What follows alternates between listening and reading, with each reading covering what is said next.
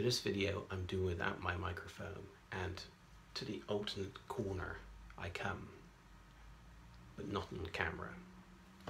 Buy me dinner first. Quentin Tarantino has called this his favourite movie. It's one of mine as well, and I don't feel like I need a reason to watch it this year. From Kinji Fukusaku, famed for making the Japanese side of the war movie Tora Tora Tora and many Yakuza classics, came an immortal controversy. His last masterpiece, Battle Royale.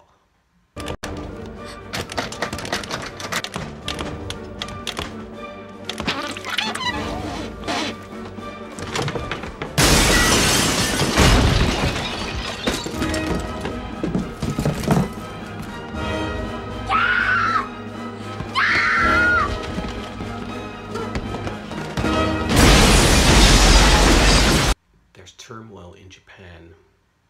The politicians are losing control. Youth crime is rising. Many children are not going to school at all.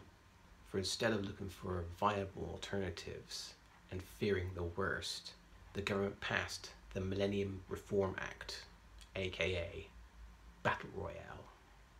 One class from over 500,000 schools nationwide is selected to take part in a game of attrition. 42 students are taken to a secluded island, given food, provisions, weapons, and must fight and kill each other until there is one left standing. They can't escape either. They're all fitted with a special necklace. Now this kind of neckwear has been seen before. It's not gonna make it. The collar's gonna blow. Chico!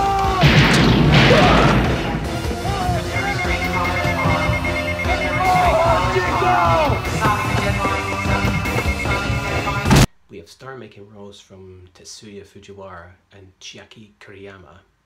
They will go on to appear in other high-profile movies, and they're watched over by the living legend Takeshi Kitano. Mitsuko, 死ねよ、ブス。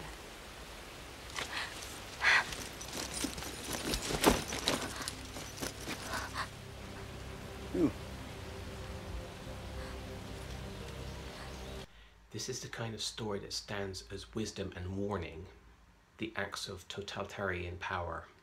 Look what's happening in Iran, a female uprising to the arrogant, out-of-touch regime.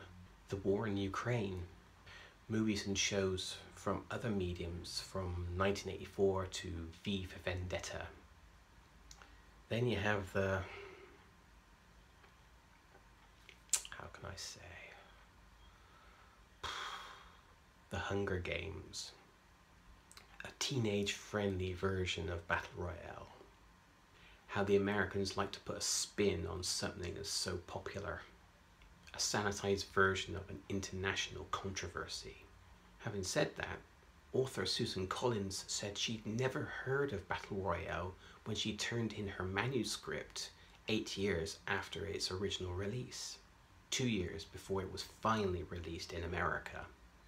But the similarities are there. Something that was so well publicized and championed by Quentin Tarantino, who wanted everybody in the West to see it. Whatever your feelings to Battle Royale, it does bear resemblance to A Clockwork Orange and Lord of the Flies. It stands as an unstoppable masterpiece of extreme cinema.